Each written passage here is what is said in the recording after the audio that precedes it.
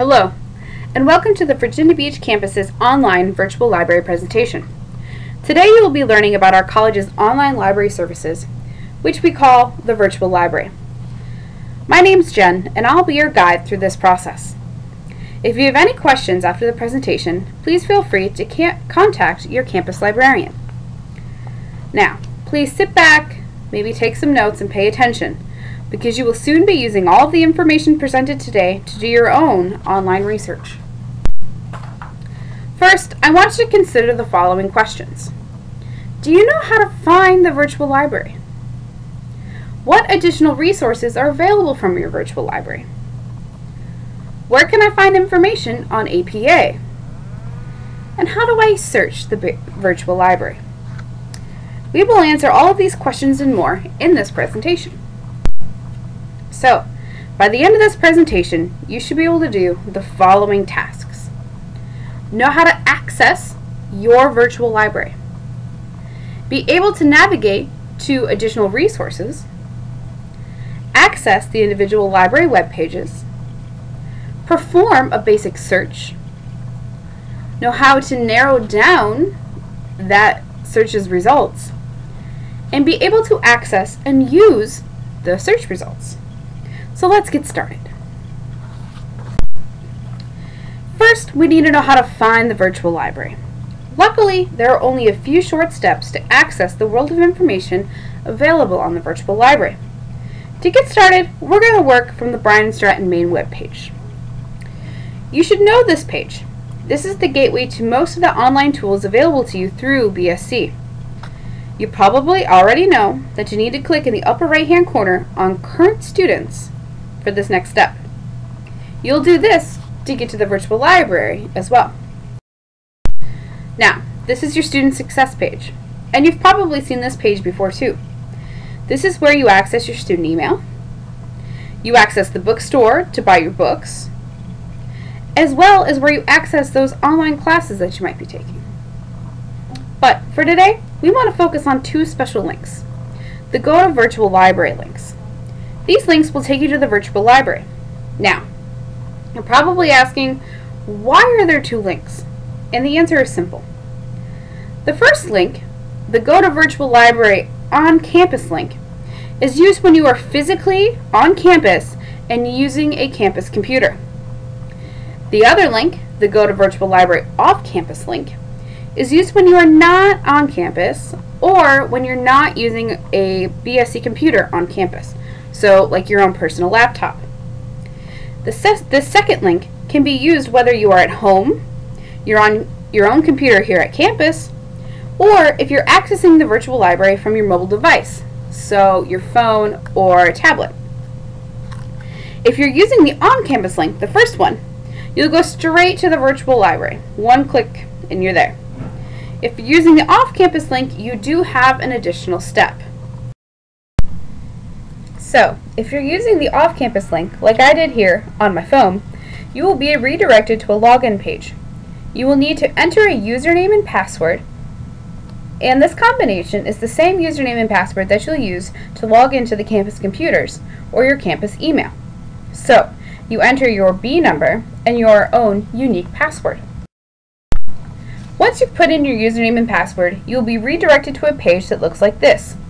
Simply click here for Virtual Library link and you will successfully access the virtual library. Now, if you ever have access issues, please contact your campus library for assistance. This is what you'll see when you log into the virtual library.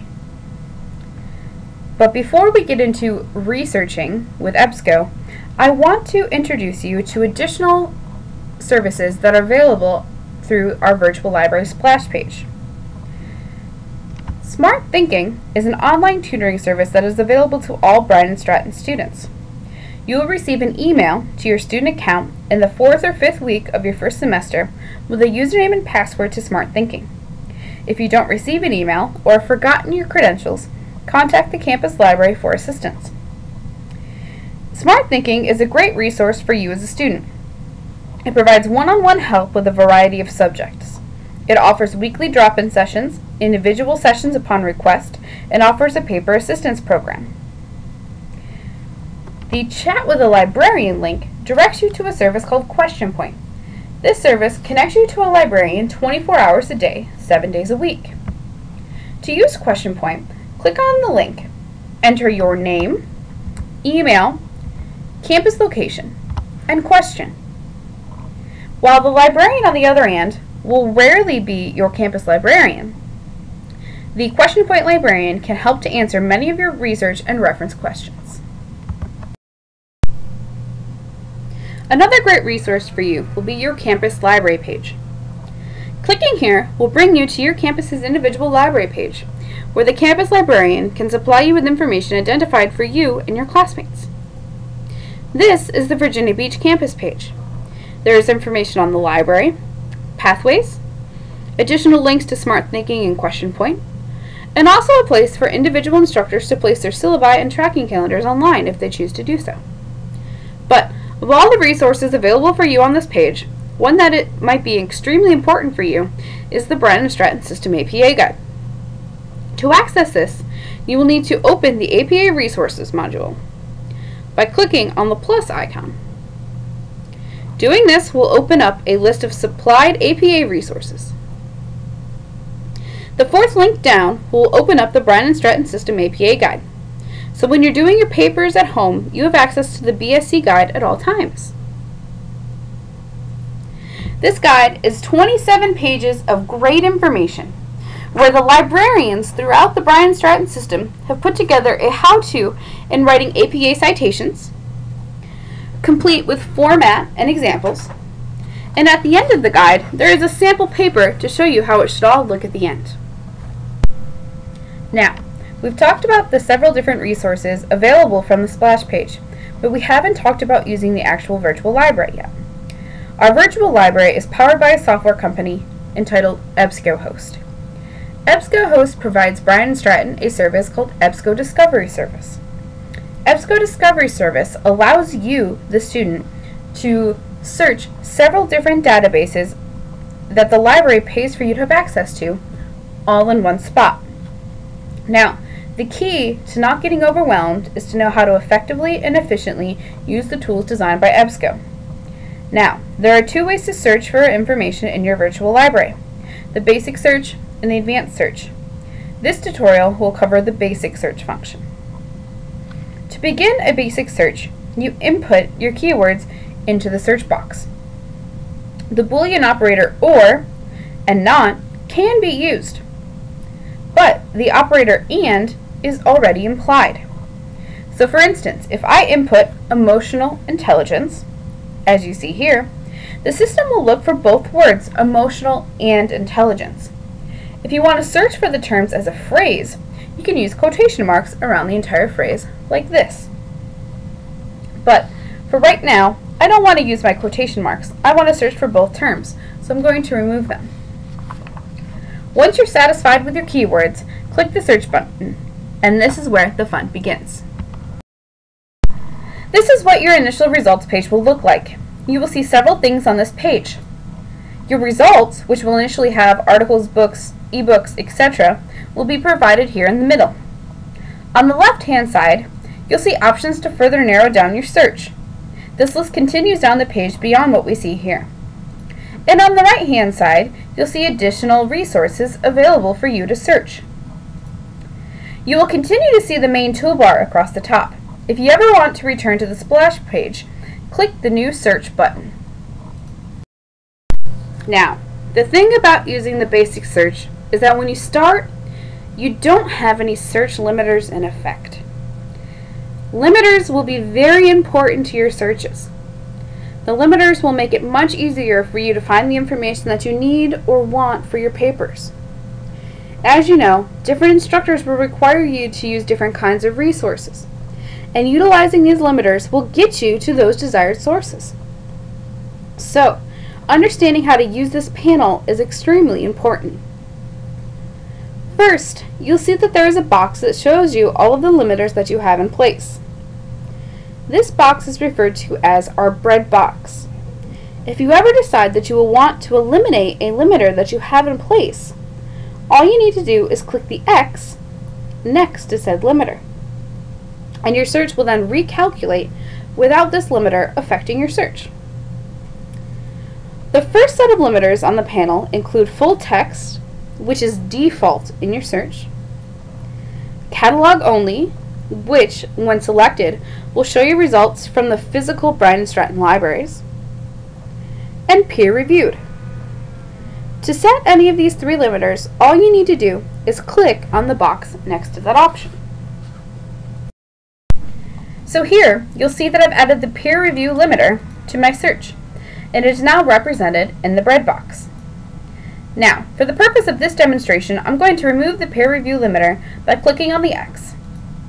You'll see that it has disappeared from the bread box and my search result has been updated. The next limiter, the date slider, will probably be very helpful for you. As many of your instructors require that you use a resource within a certain date range, whether it be 10, 5, or 3 years, you can simply eliminate all older sources in one spot. Now, you have two options when using this limiter. You can simply drag the slider over to the desired date range, or type in the dates that you'll accept in the boxes. I personally find that typing in the dates is much easier. Once you have put your dates in, they will be represented in your bread box as well. Now, there might be pre-dated information represented in your search. This will show you the years or years beyond the current date. That is fine. All this means is that when you're typing in dates, you don't want to change the end date, otherwise you might be eliminating the most recent information from your search. Now, let's look at some of the other limiters available lower down on the panel. The next option to narrow your search is the source type limiter.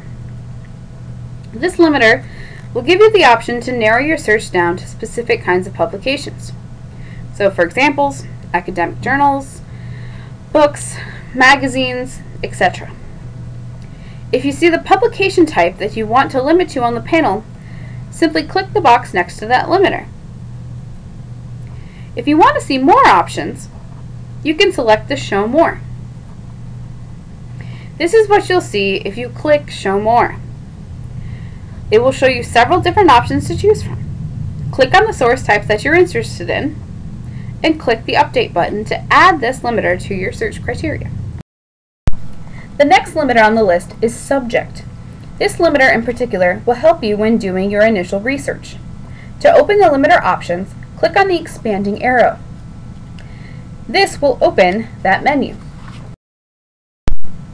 Now that the subject menu is open, you will see a list of subject tags. These tags work like subject headings in a library catalog and are created by the authors or librarians to help users like you find articles that pertain to specific subjects. Again, if you click the Show More, a pop-up window will show you an expanded list. Scrolling through this list might help you to further define your research topic. It might suggest additional keywords to revise your search. It'll also show you what subjects are better represented in the databases. Just like when we looked at the source type, click these boxes and click Update to apply these search criteria to your search. Now, let's discuss some of the other available limiters. The Publisher limiter lets you narrow your search by publisher. So, for example, the New York Times or Harvard University Press. To narrow down by publication title, you can utilize the Publication limiter. So for instance, if you only want articles from a specific journal, newspaper, or magazine, you can select these under this menu. There's also a language limiter. Now, you probably won't need to use this, but if for any reason you're seeing articles published in a different language, you can limit it just to English. The geography limiter can also help to limit your search. This limiter deals with a specific geographic region.